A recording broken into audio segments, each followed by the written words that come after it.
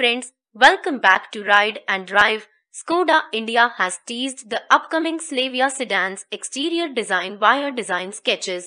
Slated for a global premiere on November 18, the Slavia is Skoda's second model after the Kushaq under its India 2.0 strategy. The upcoming sedan will replace the Rapid and is claimed to be more premium as well. By the looks of it, Skoda is certainly off to a good start. The new Slavia borrows its design genes from the more premium Octavia. Familiar Skoda touches can be seen in the form of the large butterfly grille, flanked by sleek LED headlamps which should get the crystalline detailing. The muscular bulge on the hood and the sharply styled front bumper gives the sedan a sporty demeanor. In profile, the sedan's glass area looks similar to the Octy. Even the creases running through the body look neat and European. Then there's the 10-spoke alloy wheels that complement the sedan's stance. At the rear, the sedan gets split LED tail lamps and Skoda badging as seen in its recent models. Overall, the Slavia's design looks neat and classy.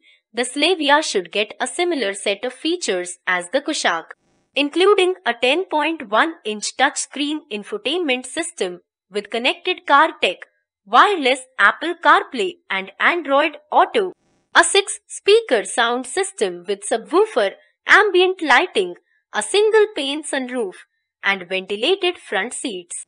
Skoda has also confirmed a segment-first digital driver's display for the Slavia. Safety of passengers should be taken care of by up to 6 airbags, ABS with EBD, rear parking sensors, and electronic stability control. The Slavia will be based on the MQB-A0IN platform and boasts a 2,651mm wheelbase.